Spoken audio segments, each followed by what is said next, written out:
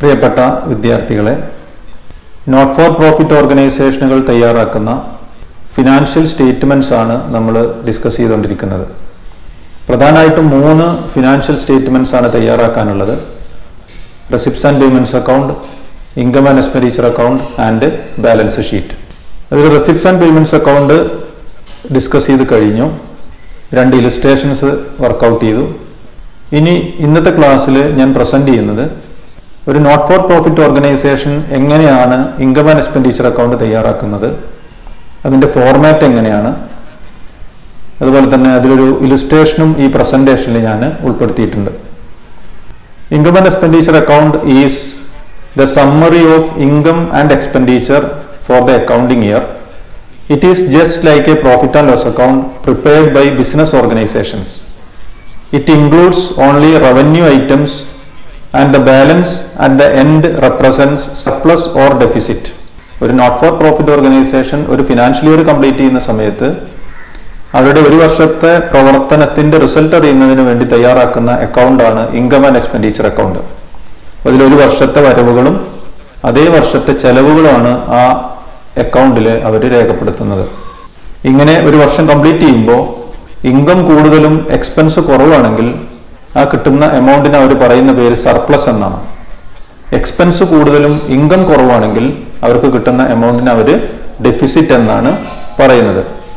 ഇനി നമുക്ക് ഒരു ഇൻകം ആൻഡ് എക്സ്പെൻഡിച്ചർ അക്കൗണ്ട് തയ്യാറാക്കുന്ന സമയത്ത് ശ്രദ്ധിക്കേണ്ട ചില കാര്യങ്ങൾ ഡിസ്കസ് ചെയ്യാം. First point, debit with all expenses or losses. Income and expenditure account ഒരു പ്രോഫിറ്റ് ആൻഡ് ലോസ് അക്കൗണ്ട് പോലെ തന്നെയാണ്. ഡെബിറ്റ് സൈഡിൽ എഴുതേണ്ടത് എല്ലാ എക്സ്പെൻസുകളും ആ വർഷത്തിൽ വന്നിട്ടുള്ള ലോസസുമാണ് രേഖപ്പെടുത്തേണ്ടത്. Credited with all incomes and gains.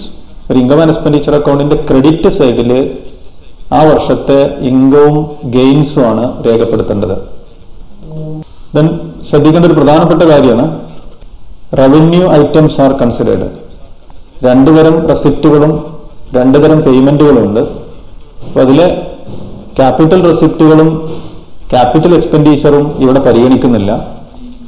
Revenue എക്സ്പെൻഡിച്ചറും revenue റെസിപ്റ്റുകളും മാത്രമാണ് ഇൻകം ആൻഡ് എക്സ്പെൻഡിച്ചർ അക്കൗണ്ട് ചെയ്യുന്ന സമയത്ത് പരിഗണിക്കേണ്ടത്.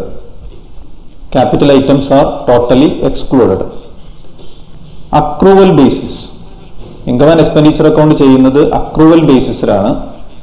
Current year's income and expenditure alone are shown. Outstanding expenses, prepaid expenses, accrued income, income received in advance, ഇത്തരത്തിലുള്ള അഡ്ജസ്റ്റ്മെന്റുകളെല്ലാം പരിഗണിച്ച് ഏത് വർഷത്തെ ഇൻകം ആൻഡ് എക്സ്പെൻഡിച്ചർ അക്കൗണ്ട് ആണോ തയ്യാറാക്കുന്നത് ആ വർഷത്തെ വരവുകളും ആ വർഷത്തെ ചെലവുകളും മാത്രമാണ് ഈ അക്കൗണ്ടിൽ ഉൾപ്പെടുത്തേണ്ടത്. Depreciation, profit or loss on sale of fixed asset are to be considered. ആ നോട്ട് ഫോർ പ്രോഫിറ്റ് ഓർഗനൈസേഷന്റെ ഫിക്സഡ് അസറ്റുകൾക്ക് ഡിപ്രീസിയേഷൻ ഉണ്ടെങ്കിൽ അത് ഡെബിറ്റ് ചെയ്യണം. ദെൻ ഫിക്സഡ് അസറ്റ് സെയിൽ ചെയ്യുന്ന സമയത്ത് പ്രോഫിറ്റ് ഓർ ലോസ് വരികയാണെങ്കിൽ ഇൻകം ആൻഡ് എക്സ്പെൻഡിച്ചർ അക്കൗണ്ടിൽ ക്രെഡിറ്റ് ചെയ്യണം. ലോസ് ആണ് വരുന്നതെങ്കിൽ ഇൻകം ആൻഡ് എക്സ്പെൻഡിച്ചർ അക്കൗണ്ടിൽ ഡെബിറ്റ് ചെയ്യണം. At the end of the accounting year it shows surplus or deficit. നേരത്തെ പറഞ്ഞതാണ്, ഇൻകം ആൻഡ് എക്സ്പെൻഡിച്ചർ അക്കൗണ്ട് ചെയ്തു കഴിഞ്ഞാൽ അവസാനം നമുക്ക് കിട്ടുന്നത് സർപ്ലസ് അല്ലെങ്കിൽ ഡെഫിസിറ്റ് ആണ്. ഇൻകം കൂടുതലും എക്സ്പെൻസ് കുറവാണെങ്കിൽ സർപ്ലസ് എന്ന് പറയും. എക്സ്പെൻസ് കൂടുതലും ഇൻകം കുറവാണെങ്കിൽ അതിനെ ഡെഫിസിറ്റ് എന്നാണ് വിളിക്കുന്നത്. The surplus is added to the capital fund. The deficit is deducted from capital fund. ഒരു ബിസിനസ് ഓർഗനൈസേഷനിൽ കിട്ടുന്ന നെറ്റ് പ്രോഫിറ്റ് നമ്മൾ ക്യാപിറ്റലിനോട് കൂടെ ആഡ് ചെയ്തു. നെറ്റ് ലോസ് ആണെങ്കിൽ ക്യാപിറ്റലിൽ നിന്ന് നമ്മൾ ഡിഡക്ട് ചെയ്തു. ഇവിടെ ക്യാപിറ്റലിന് പകരം ഇവർ ഉപയോഗിക്കുന്ന ടേം ആണ് ക്യാപിറ്റൽ ഫണ്ട്. ഒരു വർഷം കംപ്ലീറ്റ് ചെയ്യുന്ന സമയത്ത് കിട്ടുന്ന സർപ്ലസ് ആണെങ്കിൽ ക്യാപിറ്റൽ ഫണ്ടിനോട് കൂടെ ആഡ് ചെയ്യണം. ഒരു ഫിനാൻഷ്യൽ ഇയർ കംപ്ലീറ്റ് ചെയ്യുന്ന സമയത്ത് ഡെഫിസിറ്റ് ആണെങ്കിൽ ആ ഡെഫിസിറ്റ് എമൗണ്ട് ക്യാപിറ്റൽ ഫണ്ടിൽ നിന്നും കുറച്ച് എഴുതണം. ഇനി നമുക്ക് ഒരു ഇൻകം ആൻഡ് എക്സ്പെൻഡിച്ചർ അക്കൗണ്ടിന്റെ ഫോർമാറ്റ് പരിചയപ്പെടാം. റവന്യൂ എക്സ്പെൻഡിച്ചറുകൾ ഡെബിറ്റ് സൈഡിലും റവന്യൂ റെസിപ്റ്റുകൾ ക്രെഡിറ്റ് സൈഡിലുമാണ് രേഖപ്പെടുത്തേണ്ടത്. ഇതിൽ വരാവുന്ന പ്രധാനപ്പെട്ട ഐറ്റംസ് ആണ് പരിചയപ്പെടുത്തുന്നത്. ആദ്യം rent, stationery, salary and wages, repairs and renewals, honorarium, postage and telegram, telephone expenses, depreciation, loss on sale of asset, upkeep of ground, general expenses, entertainment expenses, newspapers and periodicals. ന്യൂസ്പേപ്പേഴ്സും പീരിയോഡിക്കൽസും വാങ്ങുന്ന സമയത്ത് വരുന്ന ചെലവാണ് debit ചെയ്യേണ്ടത്. Interest paid. ഇത്രയാണ് പ്രധാനമായിട്ടും വരുന്ന എക്സ്പെൻസുകൾ. ഇനി എന്തൊക്കെയാണ് ഇൻകം എന്ന് നോക്കാം. ഏറ്റവും പ്രധാനപ്പെട്ട ഇൻകമാണ് സബ്സ്ക്രിപ്ഷൻ. മെമ്പർമാരിൽ നിന്ന് കിട്ടുന്ന വരിസംഖ്യയെയാണ് സബ്സ്ക്രിപ്ഷൻ അക്കൗണ്ട് കൊണ്ട് ഉദ്ദേശിക്കുന്നത്. Locker rent, hall rent, sale of old news paper, ഉപയോഗിച്ച് കഴിഞ്ഞ ന്യൂസ് പേപ്പറുകൾ വിറ്റാൽ കിട്ടുന്ന എമൗണ്ട് ആണ് ഇവിടെ ഇൻകം ആയിട്ട് സൂചിപ്പിച്ചിട്ടുള്ളത്. Sale of old sports material, interest received, entrance fee not capitalised. പുതിയ മെമ്പർമാർ വരുന്ന സമയത്ത് അവരുടെ കയ്യിൽ നിന്ന് കിട്ടുന്ന എമൗണ്ട് ആണ് എൻട്രൻസ് ഫീസ്. എൻട്രൻസ് ഫീസ് രണ്ട് രീതിയിൽ കൺസിഡർ ചെയ്യാറുണ്ട്. റവന്യൂ റെസിപ്റ്റ് ആയിട്ടും ക്യാപിറ്റൽ റെസിപ്റ്റ് ആയിട്ടും പരിഗണിക്കാറുണ്ട്. റവന്യൂ റെസിപ്റ്റ് ആയിട്ട് പരിഗണിക്കുന്ന ആ പോർഷന് മാത്രമാണ് ഇൻകം ആൻഡ് എക്സ്പെൻഡിച്ചർ അക്കൗണ്ടിൽ ക്രെഡിറ്റ് ചെയ്യേണ്ടത്. ക്യാപിറ്റൽ റെസിപ്റ്റ് ആയിട്ട് പരിഗണിക്കുന്ന entrance ഫീസിനെ balance ഷീറ്റിലാണ് രേഖപ്പെടുത്തേണ്ടത്. Sale of refreshment, profit on sale of fixed asset, general donation, ഇത്രയാണ് ഇൻകം ആൻഡ് എക്സ്പെൻഡിച്ചർ അക്കൗണ്ടിൽ സാധാരണ കണ്ടുവരുന്ന പ്രധാനപ്പെട്ട ഇൻകം. എക്സ്പെൻസുകളും ഇൻകവും കംപ്ലീറ്റ് എഴുതി കഴിഞ്ഞാൽ പിന്നെ income and expenditure account balance ചെയ്യണം. ഡെബിറ്റ് സൈഡും ക്രെഡിറ്റ് സൈഡും ടോട്ടൽ ചെയ്ത് നോക്കി ഏറ്റവും വലിയ എമൗണ്ട് ആണ് ഡെബിറ്റ് സൈഡിലെ ടോട്ടലായിട്ടും ക്രെഡിറ്റ് സൈഡിലെ ടോട്ടലായിട്ടും എഴുതേണ്ടത്. ക്രെഡിറ്റ് സൈഡ് കൂടുതലാണെങ്കിൽ ബാലൻസ് വരുന്നത് ഡെബിറ്റ് സൈഡിലാണ്, അതിനെ നമ്മൾ സർപ്ലസ് എന്ന് പറയും. ഡെബിറ്റ് സൈഡിലാണ് കൂടുതലെങ്കിൽ ബാലൻസ് വരുന്നത് ക്രെഡിറ്റ് സൈഡിലാണ്, അതിനെ ഡെഫിസിറ്റ് എന്നാണ് പറയുന്നത്. ഇങ്ങനെ കിട്ടുന്ന സർപ്ലസ് ആ വർഷത്തെ ബാലൻസ് ഷീറ്റ് ചെയ്യുന്ന സമയത്ത് ക്യാപിറ്റൽ ഫണ്ടിനോട് കൂടെ കൂട്ടി എഴുതണം. ഡെഫിസിറ്റ് ആണെങ്കിൽ ആ വർഷത്തെ ബാലൻസ് ഷീറ്റ് ചെയ്യുന്ന സമയത്ത് ക്യാപിറ്റൽ ഫണ്ടിൽ നിന്നും ഡെഫിസിറ്റ് എമൗണ്ട് കുറച്ച് എഴുതണം. ഇങ്ങനെയാണ് ഒരു ഇൻകം ആൻഡ് എക്സ്പെൻഡിച്ചർ അക്കൗണ്ടിന്റെ ഫോർമാറ്റ് വരുന്നത്. ഇനി നമുക്കൊരു ഇലിസ്ട്രേഷൻ ഡിസ്കസ് ചെയ്യാം. Following is the receipts and payments account of the Calcutta Club for the year ending December 31, 2007. Prepare the income and expenditure account for 2007 after considering additional information. ഇതിന്റെ താഴെ ഒരു receipts and payments account തന്നിട്ടുണ്ട്. ആ receipts and payments അക്കൗണ്ടിൽ base ചെയ്തുകൊണ്ട് അതുപോലെ തന്നെ താഴെ തരുന്ന അഡീഷണൽ ഇൻഫർമേഷനും കൂടി കണക്കിലെടുത്തുകൊണ്ട് ഇവരുടെ 2007 ഡിസംബർ 31 അവസാനിക്കുന്ന ഫിനാൻഷ്യൽ ഇയറിലെ ഒരു income and expenditure account തയ്യാറാക്കാനാണ് ആവശ്യപ്പെട്ടിട്ടുള്ളത്. Receipts and payments അക്കൗണ്ടിൽ വരുന്ന ഐറ്റംസ് ഞാനൊന്ന് പെട്ടെന്ന് വായിച്ചു പോകാം. ഓരോ ഐറ്റവും പ്രോബ്ലം വർക്കൗട്ട് ചെയ്യുന്ന സമയത്ത് ഡിസ്കസ് ചെയ്യാം. ഡെബിറ്റ് സൈഡിൽ opening balance, entrance fee, subscription 2006, 2007, 2008 3 വർഷത്തെ സബ്സ്ക്രിപ്ഷൻ ഈ വർഷം കിട്ടിയിട്ടുണ്ട് 1,74,000. ലോക്കർ റെന്റ് കിട്ടിയിട്ടുണ്ട്, ഹാൾ റെന്റ് കിട്ടിയിട്ടുണ്ട്. പ്രധാനപ്പെട്ട പേയ്മെന്റ് ആയിട്ട് വരുന്നത് rent, stationery, general expense, repairs and renewals, interest paid, furniture വാങ്ങിയിട്ടുണ്ട്.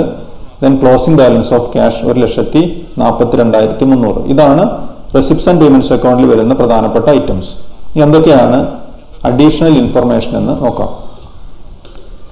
Locker rent of ₹500 related to 2006 and ₹700 is still receivable. രണ്ടാമത്തെ adjustment rent outstanding ₹1,300. Third adjustment club owned sports material of ₹25,000 on 1st January 2007 and on 31st December 2007 the value was ₹20,000. Entrance fee is to be capitalized. Last adjustment subscription outstanding ₹1,000. ഇതിൽ ഓരോ അഡ്ജസ്റ്റ്മെന്റുകളും problem illustrate ചെയ്യുന്ന സമയത്ത് discuss ചെയ്യാം. മുകളിലായി receipts and payments account display ചെയ്തിട്ടുണ്ട്. അതിന്റെ വലതുഭാഗത്തായി additional ഇൻഫർമേഷൻസും display ചെയ്തിട്ടുണ്ട്. താഴെ ഇൻകം ആൻഡ് എക്സ്പെൻഡിച്ചർ അക്കൗണ്ടാണ് ചെയ്യുന്നത്. റെസിപ്റ്റ്സ് ആൻഡ് പേയ്മെന്റ്സ് അക്കൗണ്ടിൽ തന്നിട്ടുള്ള ഓപ്പണിംഗ് ബാലൻസ് ഓഫ് ക്യാഷ്, അതുപോലെ തന്നെ ക്ലോസിംഗ് ബാലൻസ് ഓഫ് ക്യാഷ്, ഇത് രണ്ടും ഇൻകമോ എക്സ്പെൻഡിച്ചറോ അല്ല. ഇത് രണ്ടും ഇൻകം ആൻഡ് എക്സ്പെൻഡിച്ചർ അക്കൗണ്ടിൽ പരിഗണിക്കേണ്ടതില്ല. അത് നമുക്ക് ഒഴിവാക്കാം. ഇനി ശ്രദ്ധിക്കേണ്ടത്, റെസിപ്റ്റ് സൈഡിൽ രണ്ട് തരം റെസിപ്റ്റുകൾ വരും. ക്യാപിറ്റൽ റെസിപ്റ്റുകളും വരും, റവന്യൂ റെസിപ്റ്റുകളും വരും. അപ്പോൾ ഈ റെസിപ്റ്റ് സൈഡിലുള്ള റെസിപ്റ്റുകളിൽ നിന്ന് റവന്യൂ റെസിപ്റ്റുകൾ കണ്ടെത്തി അതാണ് ഇൻകം ആൻഡ് എക്സ്പെൻഡിച്ചർ അക്കൗണ്ടിന്റെ ക്രെഡിറ്റ് സൈഡിലേക്ക് രേഖപ്പെടുത്തേണ്ടത്. റവന്യൂ റെസിപ്റ്റുകളാണ് ഇൻകം ആൻഡ് എക്സ്പെൻഡിച്ചർ അക്കൗണ്ടിന്റെ ക്രെഡിറ്റ് സൈഡിൽ രേഖപ്പെടുത്തേണ്ടത്. അതുപോലെ തന്നെ പേയ്മെന്റ് സൈഡിൽ രണ്ട് തരം പേയ്മെന്റ്സ് വരും. ക്യാപിറ്റൽ എക്സ്പെൻഡിച്ചറും വരും, റവന്യൂ എക്സ്പെൻഡിച്ചറും വരും. ഇതിൽ റവന്യൂ എക്സ്പെൻഡിച്ചറുകൾ കണ്ടെത്തി റവന്യൂ എക്സ്പെൻഡിച്ചറുകൾ മാത്രമാണ് ഇൻകം ആൻഡ് എക്സ്പെൻഡിച്ചർ അക്കൗണ്ടിന്റെ ഡെബിറ്റ് സൈഡിലേക്ക് കൊണ്ടുവരേണ്ടത്. ഇൻകം ആൻഡ് എക്സ്പെൻഡിച്ചർ അക്കൗണ്ടിന്റെ ഡെബിറ്റ് സൈഡിൽ രേഖപ്പെടുത്തേണ്ടത് റവന്യൂ എക്സ്പെൻഡിച്ചറുകൾ മാത്രമാണ്. റെസിപ്റ്റ്സ് ആൻഡ് പേയ്മെന്റ്സ് അക്കൗണ്ടിലെ ഓരോ ഐറ്റവും നമ്മൾ പരിശോധിക്കുമ്പോൾ കറസ്പോണ്ടിങ് അഡീഷണൽ ഇൻഫർമേഷനിൽ എന്തെങ്കിലും അഡ്ജസ്റ്റ്മെന്റുകൾ ഉണ്ടോ എന്നുകൂടി നമ്മൾ ശ്രദ്ധിക്കണം. ആദ്യത്തെ ഐറ്റം എൻട്രൻസ് ഫീസ് ₹5,500. ഇവിടെ ഒരു അഡ്ജസ്റ്റ്മെന്റ് പറയുന്നുണ്ട്, entrance fee is to B capitalised. ഈ വർഷം അവർക്ക് കിട്ടിയിട്ടുള്ള 5,500 രൂപ ക്യാപിറ്റൽ റെസിപ്റ്റ് ആയിട്ടാണ് അവർ പരിഗണിക്കുന്നത്. അതുകൊണ്ട് തന്നെ അത് ഇൻകം ആൻഡ് എക്സ്പെൻഡിച്ചർ അക്കൗണ്ടിലേക്ക് കൊണ്ടുവരേണ്ടതില്ല. ബാലൻസ് ഷീറ്റ് ചെയ്യുന്ന സമയത്ത് അത് ക്യാപിറ്റലിനോട് കൂടെ കൂട്ടി എഴുതുകയാണ് ചെയ്യേണ്ടത്.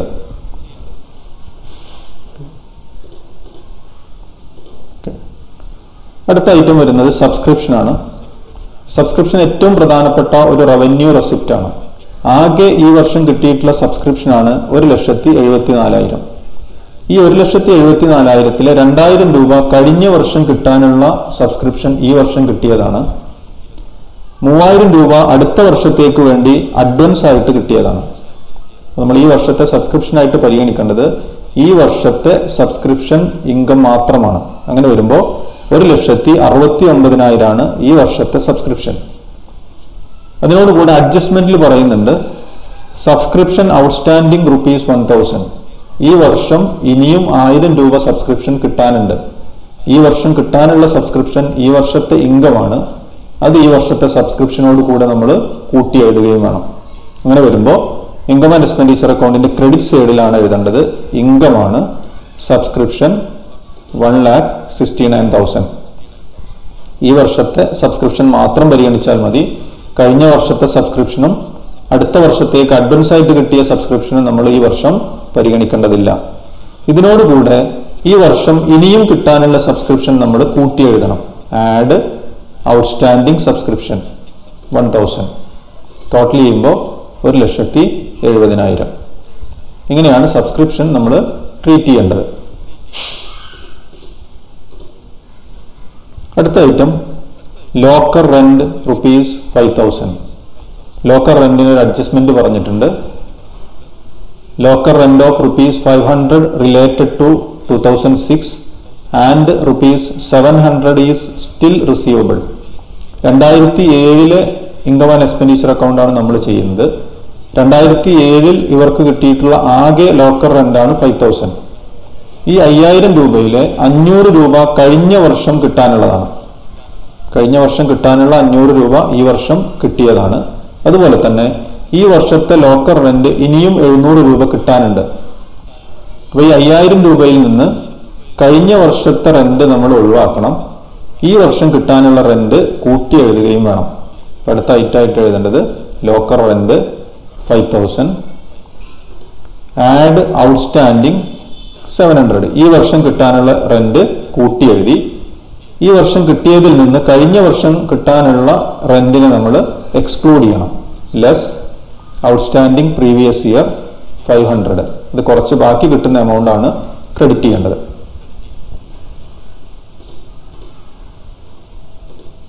അടുത്ത ഐറ്റം വരുന്നത് ഹാൾ റെന്റ്. ഹാൾ റെന്റിന് അഡ്ജസ്റ്റ്മെന്റുകളൊന്നുമില്ല. അതൊരു റവന്യൂ റെസിപ്റ്റ് ആണ്. ഇൻകം ആൻഡ് എക്സ്പെൻഡിച്ചർ അക്കൗണ്ടിൽ ക്രെഡിറ്റ് ചെയ്യണം. റെസിപ്റ്റ് സൈഡിലെ എല്ലാ ഐറ്റങ്ങളും നമ്മൾ പരിഗണിച്ചു കഴിഞ്ഞു. ഇനി പേയ്മെന്റ് സൈഡിലെ ഐറ്റംസ് നോക്കാം. ആദ്യ ഐറ്റം റെന്റ്. റെന്റിന് അഡ്ജസ്റ്റ്മെന്റ് പറയുന്നുണ്ട്. Rent outstanding ₹1,300. ഈ വർഷം ആകെ കൊടുത്തിട്ടുള്ള റെന്റാണ് 15,200 രൂപ. ഇനിയും ഈ വർഷത്തെ 1,300 രൂപ റെന്റ് കൊടുക്കാനുണ്ട്.